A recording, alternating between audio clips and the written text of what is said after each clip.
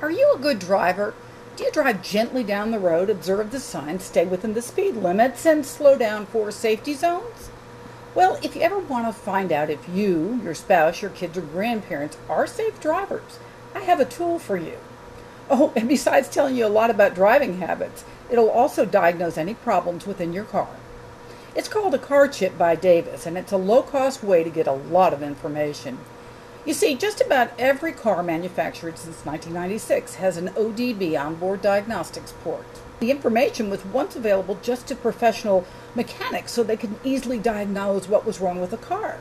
But now the car can talk to you, and trust me, it will spit out all the facts.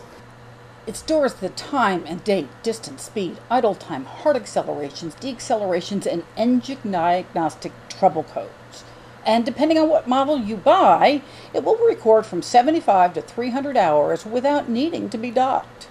It'll even tell if the driver stomped on the gas or hits the brake hard, which can be a characteristic of some drivers. Of course, this is a great training tool for teenagers who are just learning how to drive. Despite all the safety lessons they learn from parents or teachers in driver's ed, it seems like all common sense can spill out of their ears when there's no adult supervision. So parents can use the CarChip as a cyber nanny to log solo excursions or short trips with friends. Is it expensive? No. I've seen them on the internet from $66 to $200. In fact, I'm surprised that insurance companies don't give these chips out for free or give discounts if you use one. It's strange to me that they'll give you 10% off a teenager if the teenager makes good grades.